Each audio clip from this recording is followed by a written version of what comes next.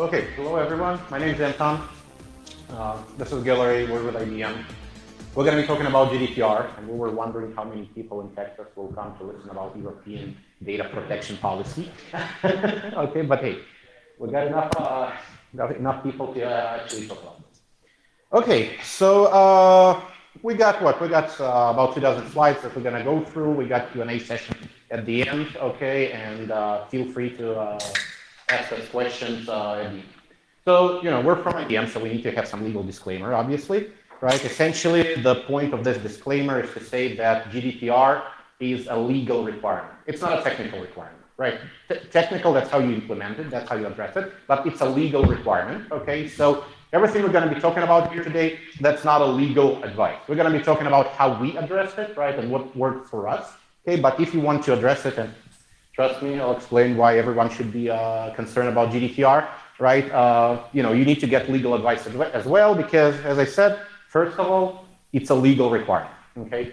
So that's a rough agenda for today. We'll spend some time, probably less than a minute, talking about what we do to set some context, okay, to explain why GDPR was crucial for what we do, right? And terminology, key issues, and how do we handle GDPR in where we work, what we do, Q&A at the end. Okay, so me and Gallery were working on IBM Cloud Application Identity Service. Essentially, in a nutshell, this is what it does. Okay, you're building applications in cloud, okay, and we don't care which cloud you run on. It's not like IBM Cloud, right? You're building your applications, they run somewhere in cloud. You want to introduce authentication to those applications, okay? So we provide authentication and authorization as a service, okay? That's our bread and butter. If you're familiar with AWS Cognito, Auth0, Azure, what they call it, B2C, Active Directory, right? Those are similar features. Essentially, the idea is developers don't need to learn all the security specifications and how to properly do security, not to be compromised with everything. We provide it as a service, okay? To give a little bit deeper picture of what we do, right? Essentially, no need to focus on every single detail. Any application running anywhere, right? And any identity source or identity provider running anywhere, on cloud, on-prem, doesn't really matter. The service that we work on is essentially connecting applications and identities, okay? So the common way to name it is identity as a service. Three major pillars of what we do, that's our icon on top there, that's us, is authentication, okay? And obviously, if you have authentication, you need to have authorization as well. User management and application user profiles, okay? And I'm emphasizing this because all of this is related to user data, some kind of information about users, emails, social securities, I don't know, photos, whatever, right? It's all user data, and GDPR strictly talking about user data. So this is the reason GDPR was crucial for us to understand for our service, because again, we're a service, okay? We're not doing applications for end users, right? We're IBM, so we're working with companies that build applications for their users. So we're providing authentication as a service to whoever wants to build their application in cloud, okay? So roughly 5 months ago, that's what every single inbox on the planet looked like, okay? Around May 25th, everyone was starting to get emails saying, we're compliant, this service is compliant, we're updating our policies, we're updating our rules, right? If you recall, not so long ago, a lot of emails were flowing the week around May 25th this year, okay, saying we've updated everything. And if you look at the senders, right, so this is Major League Soccer. I'm not really sure what they have to do with Europe, right, because GDPR, that's a European thing. And others like Uber, for example, or many American companies, they were updating the stuff, their policy, data policies as well. Okay, so why exactly everyone had to update? So Spotify, for example, why everyone had to update their policies due to this European guideline, right? So to put it simply, what GDPR is, it's talk about 3 things: compliance, data protection, and personal data. So first of all, from compliance perspective, GDPR, it's a single regulation to rule them all. It defines the policies of data management, the processes, the organizational changes you need to make in order to be compliant. It also defines what does it mean to be compliant. And the compliance responsibility for being compliant is actually on, well, on us, on you, on whoever providing the service. Data protection. So that's, as I said previously, right? GDPR is a legal requirement. It's not a you must encrypt with RSA or whatever technical requirement. It's a legal requirement. You must have data protection, okay? And that's a fancy EU term for data security, encryption, access control, monitoring, reporting, audit, etc., right? So data needs to be protected according to the guide. Personal data. What's very new about GDPR is that it completely redefines what personal data is. And the definition, I have a separate slide defining what personal data is according to GDPR. The definition is much more, well, it significantly differs from previous definitions. So if you're familiar with, there's a US term, PII, right? GDPR is significantly more than that, okay? So we'll get there. So to give some numbers, right, GDPR is a little bit more than 260 pages, okay, 99 chapters, 173 recitals, and 14 key issues that we will talk about today. So it's almost 300 pages of legal requirements, how to treat data. Okay, it's a very fun document. Okay, let's go forward. Okay, so let's dive a little bit deeper into what GDPR is. So GDPR is active today. The regulation is actually being used today. It came, technically it was the beginning of enforcing this regulation in May 25th, okay, earlier this year. So it's about 5 months. The regulation was announced 2 years before that. So companies had about 2 years to actually update their stuff. At the moment, it's not very strictly enforced. It's kind of soft round, trying to understand what's going on, okay? And the reason for that, right? First of all, it has a global impact, okay? Yes, it's a European data protection regulation, but it applies to everyone, okay? And I'll explain in a moment why it does. And the potential penalty for not being compliant is 4% of your annual turnaround or 20 million euros, which is 20-something million dollars, 24, something like that, okay? And the highest, right? They will not take the lowest, the highest. And what's important about this penalty for non-compliance? It's per incident, okay? So no one wants to be there, that's for sure, okay? So a little bit about global impact. Okay, yes, it's a European regulation, okay? But according to that regulation, it applies to any EU data subject. And that's the first term that I would like to define here. What is EU data subject? So according to GDPR, data subject is defined as any human, okay? It's, it has to be a human entity, person, right? That is currently inside of European Union. It's not a citizen of European Union, right? It's not a resident. It's any human being currently in EU. So you traveling to London, well, not sure about London. You're traveling to Paris makes you an EU data subject, okay? So if you're in EU for 2 weeks, and there is a company, American company, collecting your data in that time frame, that data falls under GDPR. Fun, right? So if there is a company in New York promoting travel to US, to Europe, well, to everyone in the world, Europeans being part of that everyone in the world, yes, they fall under GDPR, okay? So every single person in EU at any given moment considered to be EU data subject. So the definition is very, very strict here. Security of personal data. Okay, essentially, security of personal data talks about how to secure personal data. First of all, it defines what personal data is, and that's my following slide. Okay, and it defines what encryption needs to take place. How do you encrypt your data? How do you ensure that data is secured in transit, right? GDPR doesn't say that you only can keep your data in Europe. No, you can keep your data outside of Europe. But if you want to keep it outside of Europe, you have additional 50 pages of rules how exactly this should be done, how do you transfer that data, etc., etc. So GDPR talks about how to secure your personal data. A huge part of GDPR is consent, okay? So this is something relatively new. And I think the easiest way to summarize it is instead of opt-out, users have to opt-in, okay? So no more pre-checked checkboxes, okay? Users have to opt-in into using a particular feature. Moreover, if you want to share user information with some third party for some processing, users have to explicitly opt in for that. So you need to notify user that I'm planning to share your information with this, I don't know, whatever company, right, for advertising, right, Facebook, Google, right. Users have to explicitly approve that action, okay? So consent is a huge part of GDPR.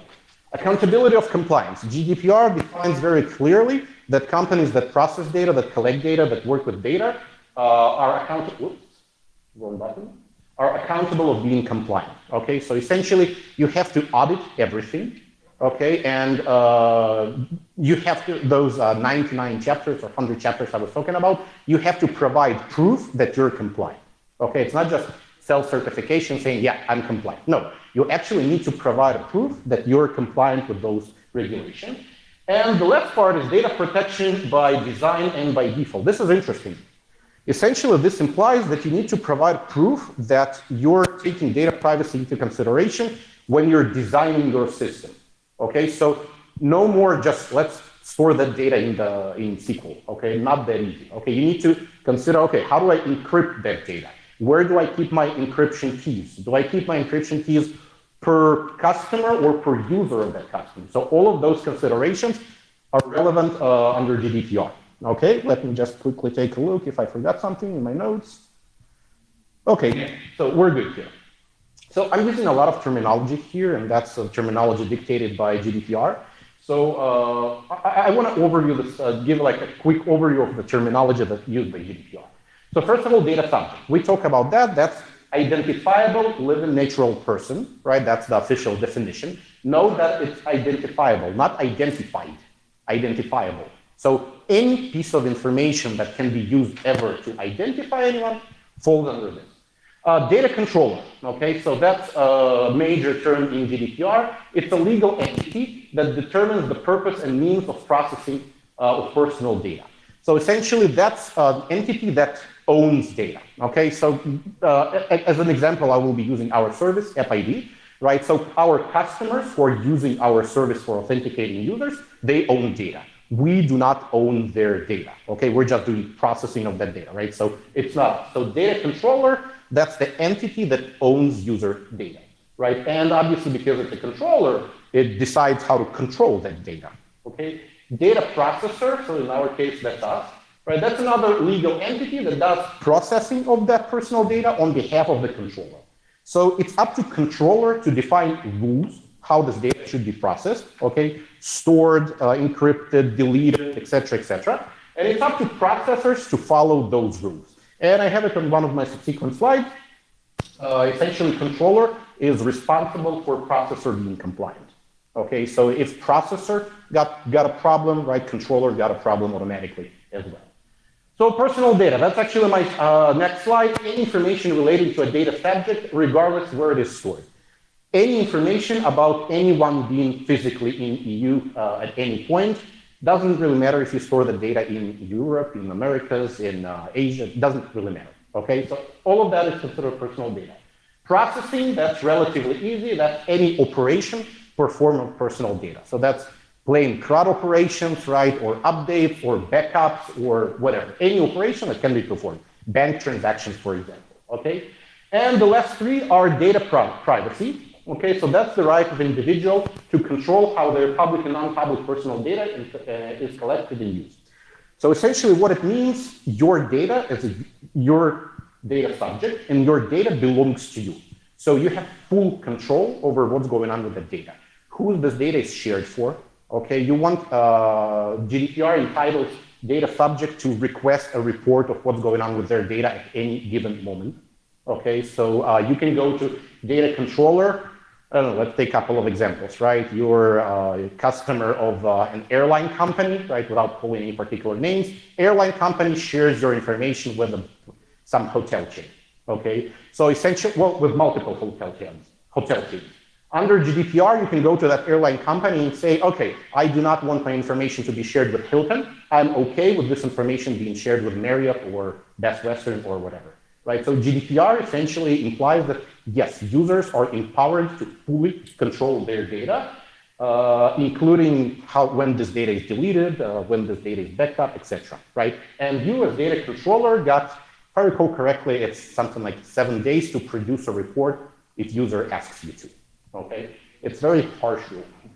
So data security, this is more of a technical thing, right? And Gallery will be talking about that in a couple of slides. Essentially, this is the protection of personal data against loss, unauthorized access, destruction, use, modification, disclosure, etc., etc.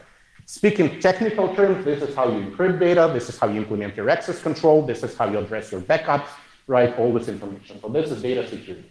And data governance defines who can take what actions with what personal data, when, under which circumstances, using what methods. So essentially, it's a set of rules, right? This is what you do, this is how you do it, and who's allowed to do that. Okay, we're good so far? Okay, I just got like a couple slides left. Okay, so the definition of personal data. Okay, this is the fun part. Any information relating to identified or identifiable natural person. So you can see this list on your screen, on my screen, right here, right? Basically, it's much more extensive than standard PII. Okay, a good example of that would be IP address. IP address is not part of PII; it is part of personal data. Okay, any identifier, such as just picking random biometric data, data concerning health, or data concerning a natural person's sex life or sexual orientation, any of these is considered personal data. Okay, and this data needs to be protected. This data needs to be governed. Essentially, everything I had on my previous slide. GDPR does not define what exactly specifically personal data is. It gives guidelines. Okay, essentially this kind of like, right? So you have personal data, standard things like name, IDs, like social security, location, online identifier, that's your IP address or your, I don't know, Facebook user ID or whatever user ID you're using in any other system. And this, you can understand, is very closely related to what we do, right? We're doing user management, right? We're all about IDs, right? And information. So with personal data definition being this broad, right, we definitely had to rethink how do we treat data. So it's not as simple as, well, we'll just use database in somewhere in Germany, right? Because it's on Europe soil, right? It's right there, and we're good. No, it is much more significant than that. Gillery will have. So two of my last slides to summarize the overall definition of GDPR. It's a good thing. It's not a pretty thing, right? But for users, it's actually not a bad thing, right? You've all heard of data breaches, and you know, I'm probably getting at least 10 calls a day, and my iPhone saying scam likely, right? You're probably getting that as well, right? GDPR prevents abuse of data. GDPR is one regulation to rule them all, meaning there were a lot of different rules and regulations before GDPR. The idea of GDPR is to kind of centralize everything and make sure there is one rule to follow, even that rule is very broad, okay? All the previous regulations were created before the age of Instagram and mobile phones and etc. So GDPR addresses that very precisely, right? GDPR gives a somewhat precise definition to personal data. Okay, so yes, it will use things like your name and your ID number, right? But it will also define more abstract terms of what might be considered personal data.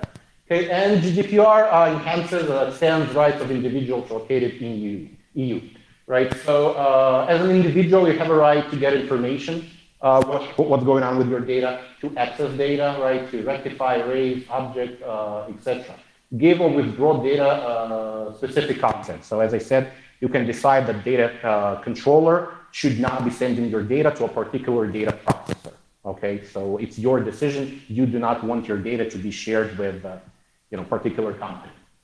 Okay, inside is automatic decision making, transfer personal data to other providers. So the last one is interesting. Essentially, originally everyone thought that GDPR means your data has to be physically in Europe, right? And it only affects those who store data in Europe. No, it is not. Your data can be anywhere. Okay, but if that data was collected about a person, right, data subject, while that data subject was in Europe, right, you need to follow GDPR for that data. Okay, so originally, right, we thought, hey, we'll just implement it. Gillery will talk about our service runs in multiple regions across the globe, right, and we thought, hey, we just implement it in Europe, right, and others are not. No, that's not the case. We had to implement it across the board, right, for every single region. Okay, so we're GDPR compliant in Sydney and in Washington, even though it's not Europe, right? Why? Because there might be European customers, right, who are using our service in Sydney. They might be Australian companies who are providing services to Europeans, okay? And all of that falls under GDPR. So GDPR has a huge organizational impact, right? Literally, we're IBM, right? We had an army of lawyers looking at this and providing guidance, okay? And this hugely affected pretty much every part of what we do, okay? So it took, I don't know, it took us probably something like 4 to 5 months to actually stay calm, right, regarding GDPR, saying, okay, no one's gonna give us 20 million euro fine, okay? So organizational impact is huge. First of all, controllers and processors are liable for breaches. There is a rule in GDPR saying any data breach that you have to make a public announcement within 72 hours, okay? 72 hours is not even enough to understand that you actually had a data breach, okay? 3 days, come on, right? You don't have enough time to properly react to that, but you have to make a public announcement, okay? The data was breached, and then you can continue evolving that announcement. Controllers are legally bound to validate processor's compliance, right? So if you're, as a controller, you decide to share data with new processor, it's up to you. You're responsible for validating that processor is compliant. DPOs, data protection officers, are now mandatory, right? So they're mandatory for companies above 250 employees. But if you're such a company, you need to assign a data protection officer, professional, and there are a set of requirements for that professional that will be responsible for data protection in your company. Security, data security, breach management, talked about this. Processor is jointly responsible for cross-border data transfer. So if you're in Europe, but you're sharing data with a processor in a different country, like in a different continent, right? It's your shared responsibility to ensure that GDPR is solid. Documented audible. So we're going to be talking about audits in a moment. Increased cost of non-compliance. You know, I think 4% or 20 million euros. It's kind of self-explanatory. No one wants to be there. So as of today, I haven't heard of anyone being fined, or no one got that fine, right? Because they still run in like a software unknown, right? Checking that everyone is compliant. But it will be great to see, well, it wouldn't be great to see someone fined, but I do expect to see the first occurrence of this fine happening to understand how exactly a company got there, okay? Not us. Okay, data privacy authorities empowered, et cetera, et cetera. So the last piece here is the GDPR applies to controllers and processors located in EEA, so that's Economic European Area. It also applies to controllers and processors located outside of EEA, if they are processing personal data, and you remember, personal data, that's practically anything, in relation to the offering of goods and services to individuals located in EEA. Not Europeans, individuals located in EEA. So if I travel to Europe today, right, I become one of these, right, individuals located in EEA, or for purpose of monitoring their behavior. So that's why roughly 5 months ago, right, all the companies, most of the companies, right, started sending those notices, right, because basically saying, hey, we're compliant. So, because that's the first part in GDPR, making sure you are compliant, and then notifying, right, everyone saying we're compliant, okay? And if you need some proof, we got proof, right? I cannot say for everyone, but we do have proof. So let's go to a little bit more technical piece, right? How we actually got there. We're good on time? Oh yeah, we're good on time. Okay. So I was talking about theory. Now let's talk about how we actually got there from a technical standpoint. So those are 14 key issues as defined in GDPR. Okay, we've talked about consent, DPOs. I haven't talked about email marketing because we're not doing that, right? That's completely irrelevant for us. Encryption, fines, personal data, privacy by design, right? So we picked a few, right? We picked 6 out of 14, which are very relevant to what we do. Okay, and we decided to elaborate a little bit about how exactly we achieve that in our service. So, Gallery, we'll talk about that. I think I'm going to use this. Can you hear me? Excellent. Okay, so as Anton mentioned that, so App ID is being deployed in multiple geographical regions, right? So we have Dallas, Washington, London, Frankfurt, Sydney, and more coming up. But the point is that not only is GDPR compliant, it applies to us because we're actually in Frankfurt, but also because the data subjects that we hold their information are going to be in Europe. So we live in a very fluid world, and everyone's using cloud services, and so we need everywhere. Dallas, Washington, Sydney, they all need to be compliant with GDPR. So the first question really is, so once we've answered the question of whether or not we need to actually be compliant, we need to ask the question of, so what are we? Are we a data processor or a data controller?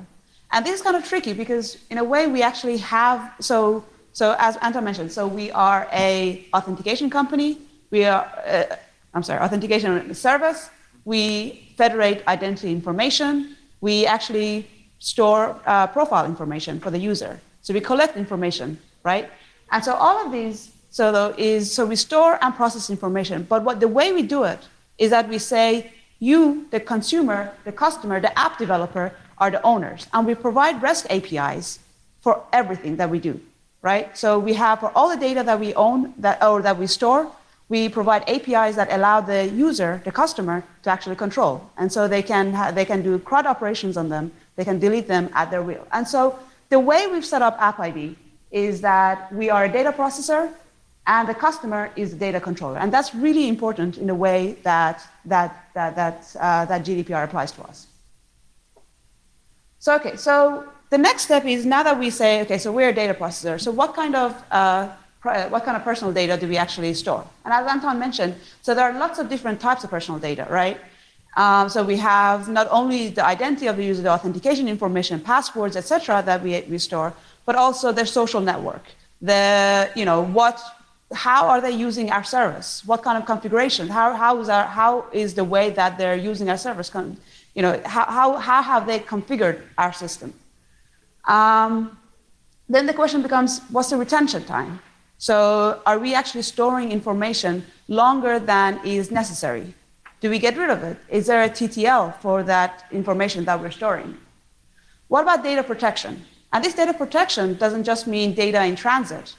And when I say data in transit, I'm not talking about when we have data that's flowing from the web application, for example, let's say, or your application to the service, but even within the service, within the microservices that are being hosted, right? And what about the modules outside? What about the database? Is the data that's being passed around in transit, is it all secure? Is it secure at a communication level, or is it secure at a field level? So that needs to be considered. And then what about data at rest? So are we storing it? Are we storing the data in our databases? Or do we secure it at a disk level? What about caching? What about backups? So what about all the different copies of data that we store in order to make things easier for us? And then there's data deletion. And data deletion, that's a key part of the whole idea of the right to be forgotten. If someone doesn't want certain information to be kept, then they have the right to say, delete that data, right? I'm the owner of that data, I want it to be deleted. And so this is kind of tricky because there are different definitions of deletion. So for example, NIST says that the way they define destruction, actually, data destruction, is that it's not enough that you delete the handler to a piece of data, right? So what you actually need to do is you need to go to the piece of memory and you need to write at a bit level, you need to overwrite that piece of memory at least 3 times, right? That's how you make sure that you don't get the data back. So that's data destruction. Fortunately, GDPR doesn't say data destruction. They're talking about data deletion. But again, when they talk about data deletion, they're talking about backups. They're talking about copies. So you need to consider all of that. So let's give an example on our side. So we definitely have user authentication information. We have account details. We have custom attributes, and these custom attributes are, for example, if you have an application and you want to get, let's use the example of a airline company, for example, and they want to keep, I don't know, let's say that's United, and they have mileage plus number, right? Let's say they want to have mileage plus number of their users. So that's some kind of custom attribute that they can keep. So we have all kinds of data, right? But again, the point is that this data is controlled and owned by either the customer or the data subject. Then what we say is retention time is really customer decision. So it's what, again, based on the APIs that we provide, we say you tell us when you want to delete it, and we won't keep it after that. Data protection, we'll talk about the field level encryption in a sec, and It's kind of cool. And then the data deletion part, the way we have it is that, again, we have data delete APIs, but then we have it, what we do is that we have cryptographic destruction as well. And by that, what I mean is that if you delete a key, for example, the idea is that, and if your encryption scheme, for example, is semantically secure, then you're not going to be able to get the data back, right? Okay, so data protection at rest. So this is kind of one of the most important parts of the way we keep, the way we've actually protected the data that we have. And the thing is, so we have customer data, we have user data, the most important parts of, parts of any service. But so what we need to do is make sure we need to have isolation, and we need to make sure that we have proper protection along the way. And so what we do is we take advantage of a pattern called a key hierarchy. And what a key hierarchy basically is that you have a tree of keys, right? So you have one key here, and you have keys along the nodes of each of the tree as you come down. And the idea is that each parent key ends up encrypting the child key. So for example, you have the root key over there, and the root key has two child keys. It has pertinent key root key 1 and pertinent key root key 2, right? And that root key encrypts the pertinent key root key and the two. And each of those pertinent root keys, they encrypt their own children, right? And so the idea is that if you actually, so actually there are lots of, so this simple pattern actually incorporates a lot of really neat security ideas. As an example, let's say so that pertinent root key 1, I should have put actually identifiers on them, but let's say the top one, the tenant root key 1. So let's say that gets leaked. So what ends up happening? The way that the tree is set up, if that key gets leaked, then only the subtree underneath it gets compromised, right? Because that's the only thing that you have access to. And so you've managed to isolate your area of your attack surface, essentially, right? The other kind of cool thing is that you're kind of building in the idea of the principle of least privilege. Because you're saying, if you really only need to have access to this kind of information, that's all I'm going to give you. You don't need to have access. So for example, you have the data encryption key, and you have the token signature key. There's no reason for you to have, if you have the data encryption key, there's no reason for you to have the token signature key, right? So we've kind of divided up the different keys based on the roles of the users, or based on the roles of the actions that we're trying to do. So then we also have the fact that you can build a root of trust, right? So now we say, okay, so your root key can be, we have to really make sure that we have a really strong root of trust. So we say our root key is going to be stored and protected in an HSM. HSM is a hardware security module, right? And what's really cool about HSMs are they're physical devices. There's physical protection, logical protection of actual pieces of information. So they're all kinds of tamper stars. They're tamper resistant. They're tamper responsive, meaning that if they detect that there's something going on, they might, based on the policy that they have, they might delete the information that they have inside them. They're tamper, what are the other ones? Well, for example, if they see that someone's tampering them, they can go and alert someone, or they can go and, so they're very, very responsive and very, very protective pieces of hardware. So, but the idea is that they're also kind of isolated, and they're slower, and so you might want to have fast decryption or fast encryption, and so if you have a separate physical device, then you're not going to be able to do that. So again, by having this logical partitioning of your keys, what you end up doing is that you give only pertinent information to that HSM. You let that piece of hardware do its magic, and that root key never actually leaves the HSM. So you don't say, hey, HSM, give me your key while I decrypt pertinent key, root key 1. You actually say, hey, HSM, here's my ciphertext, or here's my encrypted data, give me the plaintext of that data, right? So the root key never actually leaves that device. Okay, so, and there are also a bunch of other really cool things, like if you want to roll over your keys, right?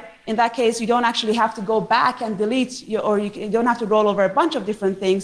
You can go back, go to that particular key that you want to roll over, change it, and then you can go and, again, encrypt it using its parent key. So all of this, meaning what happens? So now let's say a particular tenant, let's say a particular tenant decides that they want their information to be deleted, right? And so now what we do is that if we delete this particular tenant key, then it goes and, again, because we're using a secure encryption scheme, what ends up happening is that the data encryption key that we had, that's a ciphertext essentially, is going to be indecipherable or indistinguishable from random text. So basically it becomes useless for us. And then the information in our database that's actually specific to that tenant also becomes indecipherable for us from random text. And so what we've done is we've done cryptographic destruction of our data based on tenants, right? So we can do the same thing. So this whole thing is called cryptographic data isolation. And we can do similar things at a more granular level or at a higher level, depending on what we actually want to do.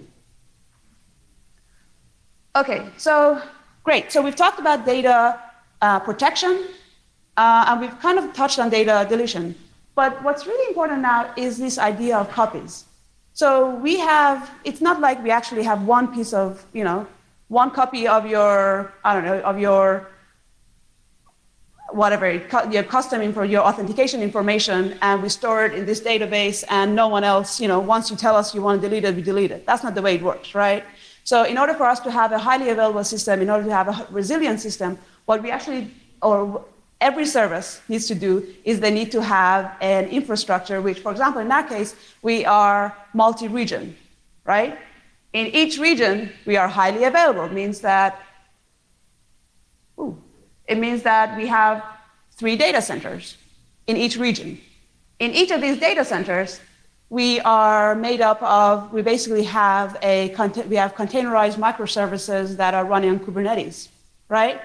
And each of these clusters that we have, they have at least 3 worker nodes and so forth. And you can imagine, and then in each of the, and then for each region, we also have their own Redis databases, and we have cloud NoSQL databases and so forth, right?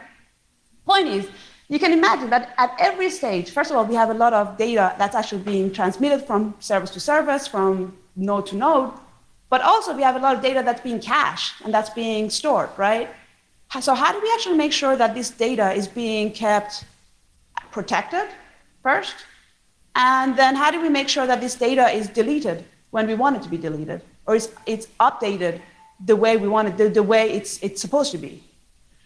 And so we have to make sure that it is done. So for the stuff that we actually,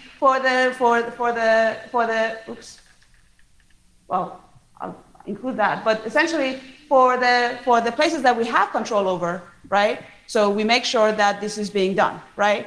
And then for the services that we are using, so for example, we're using Cloudant, which, so what we're doing in Cloudant, for example, is we have a service level, and when we get that particular service, we make sure that we have disk level encryption, right, for the databases that we have from them. But then we also make sure that we have service level encryption. That means that we encrypt the data that we actually store over there.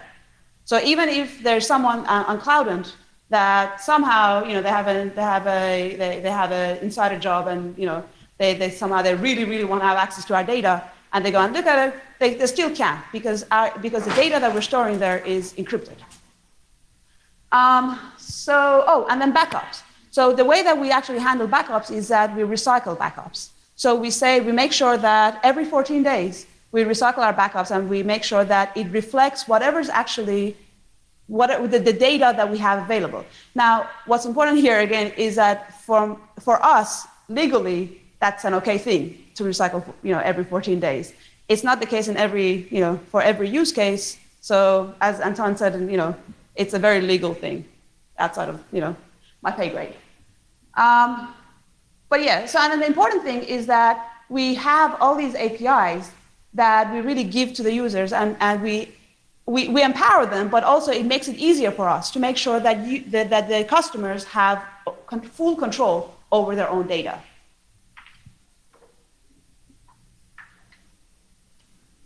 Okay, so in addition to that, what's really important is this idea of access tracking, making sure that users know or customers know when their data is being accessed, right?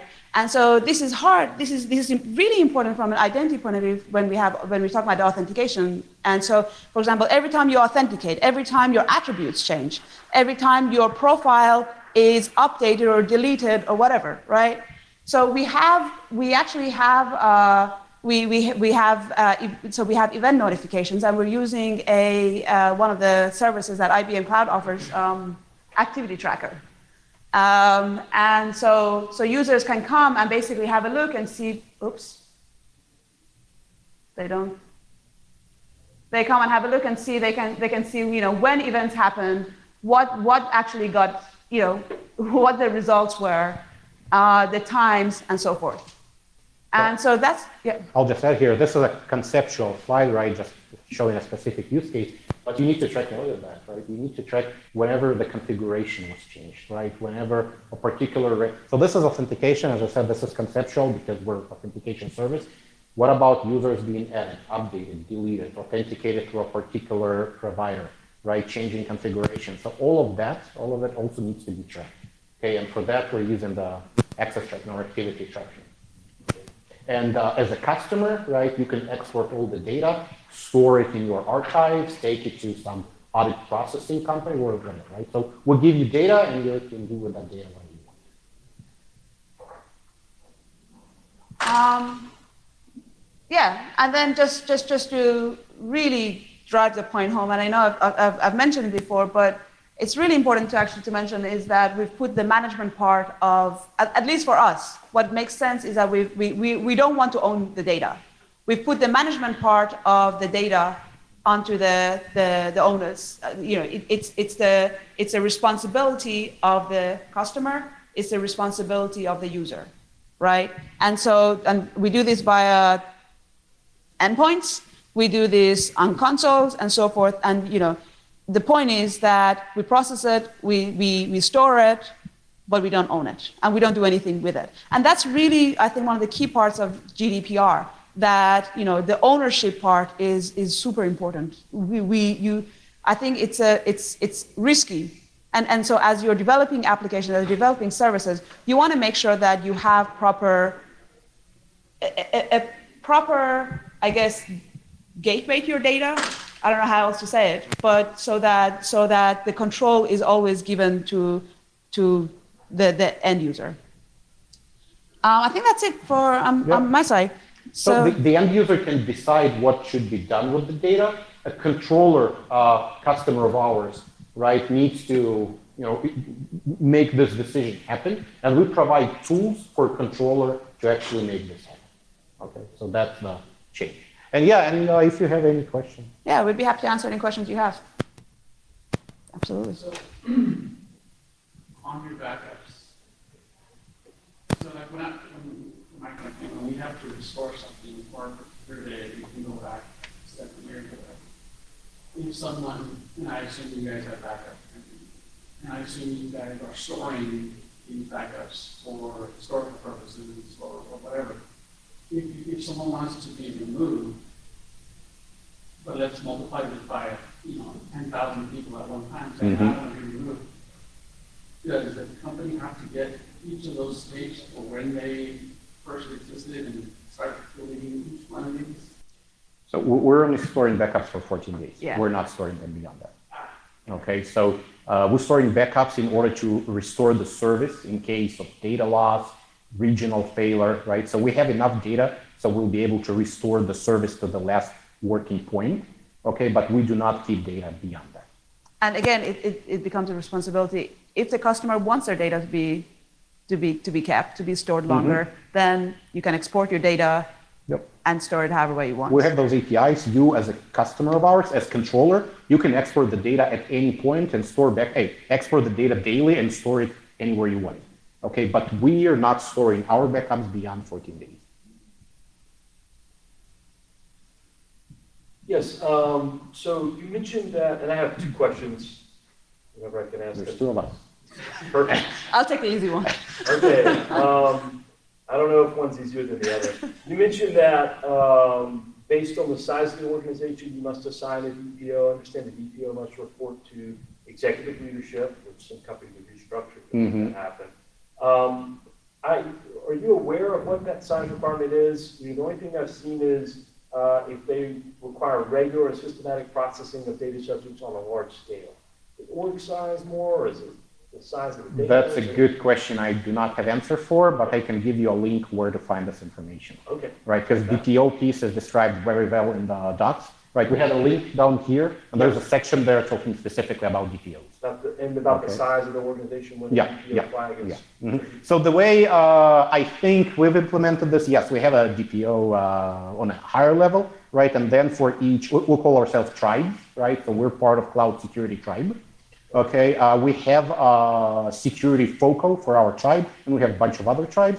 And that person is actually responsible for bringing all the practices and processes in each of the tribe, making sure we're compliant. So compliance is not just GDPR, HIPAA, SOC, whatever. We have a dedicated person whose sole responsibility is making sure all of our stuff is compliant. And this is not the person that no one ever heard of. No, this is the person heavily involved on most stages of design, probably besides UI. And with the enterprise size organizations, it's really clear, their guidance is clear. My question is more for the medium-sized business, when they transition from somebody that's maybe responsible for security risk, compliance, and privacy, to someone that's privacy only. Yep. That's the reason I don't have answer to your question coming from IBM. Right. But yes, I'll show you where to find this information. Perfect. Second question. So I understand in GDPR, there may or may not, my understanding is there's a requirement that the data that you share with the customers be in a popular format, so it's easy for them to digest. And so my question is, and I've seen other organizations like Facebook provide you an easy-to-use medium over which to get it, namely in the same web console interface that you navigate through the app. In your settings, you can download your data. So my question for you is, you mentioned multiple times you set up an API for customers to gain access to information. Yes. And is that a sufficiently easily accessible medium over which they would access it? So we're providing UI as well. Okay, we do have UI. We have FID dashboard. Not everything we have over API is provided in UI. Okay, so we're following, in general, API first approach, and then to make things simpler, we're providing dashboards, UI dashboards as well. Okay, so API just gives you more. Yeah, but another point to your question is that I think that a lot of times these easy to digest terms of agreement are from the data controllers, right? As opposed to the processors, right? And so essentially, when we say we provide you with the APIs, so now the data controllers have to actually take those APIs, build whatever terms of agreements they want, right? Make them in the format that's agreeable, that's easily digestible, and then provide it to the end user. So I think in this instance, I think that we do provide a dashboard. But again, I think what you're asking might be more of a data controller kind of question. Yeah. Oh, because you guys are considered data processors. Yes, we're more of a data processor. Exactly. Okay. So in most cases, the way I like to put it, end users who are authenticating through our service, they don't even have any idea they're using our service or IBM Cloud or whatever. Okay. Right? So we're internal thing. We're making developers' life easier.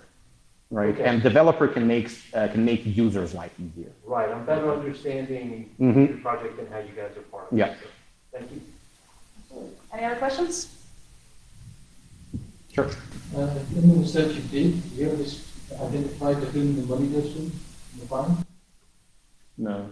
No. I'm not paying that, so I don't care. No, that's a good question. Okay, that's a bedtime reading. Some kind of lottery. Yeah. Any other last questions? Is there a standard for the privacy impact assessment? So that on routine audit that you use is a privacy impact assessment, like a standard form that's shared across as a global. That's a global shared. That's something that's so We did have one in our company built by our people, right? I'm not familiar with any global standard form that you can fill, right? The way I recall we addressed it is we actually read that 260-page document and created was an enormous spreadsheet, right? Which every single service had to fill, right? Standard compliance things. Right. I'm not familiar with any standardized tool. Well, I'm assuming there are some startups who are doing that, right? It's a great way to make money, GDPR, right? But I'm not familiar with anything specific. No other questions. Thank you very much for your time. Thanks a lot.